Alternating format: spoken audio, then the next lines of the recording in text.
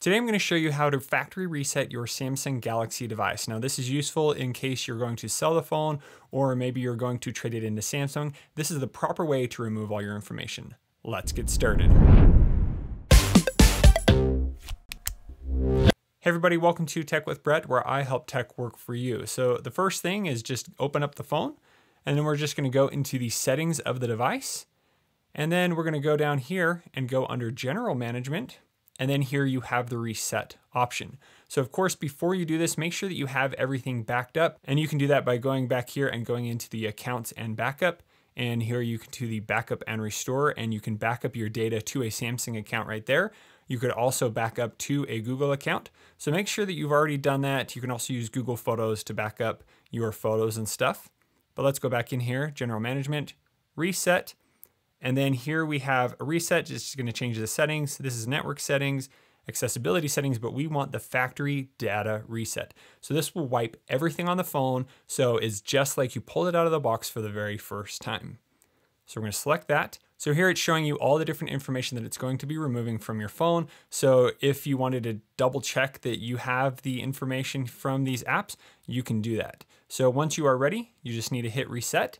And then if you have a Samsung account or a PIN added to the phone, you will need to confirm the password to that, as well as you'll need to type in your PIN so that it can factory reset. Now there is another way to factory reset a phone through the settings, but if you factory reset the other way, like in the menu settings, without typing in all this information, it's going to lock the phone to your account. So if you try to sell it, whoever gets the phone, they will be locked out. They won't even be able to get to the home screen. So you need to make sure that you do this the proper way, so whoever is the new user of the phone isn't locked out and you're not charged back when you trade in the phone. So once you get to this page, select delete all, and then it's going to completely wipe everything on your phone. Now, if you have a micro SD card in here, it will not delete any information on that, but I do suggest removing that before you do the factory reset. Now, depending on what phone you have or how long you've had it, it may take a long time to remove all of the information. So just be patient as it's on this screen. Maybe if you haven't charged it up in a while, make sure it's plugged in and being charged so it doesn't die during this process as well. Now, once the phone has restarted, let's go ahead and double check that our phone is not locked to our account. And you can do this by going through the settings. So you just agree to some of the terms here. You're going to skip restoring any of the information, and you're also going to skip setting up a Wi-Fi.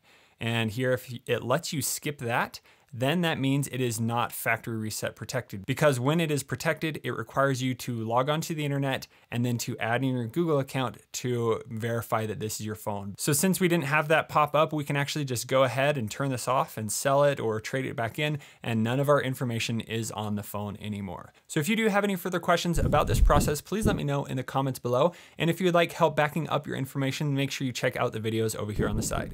Thank you so much for watching. We'll see you on the next one.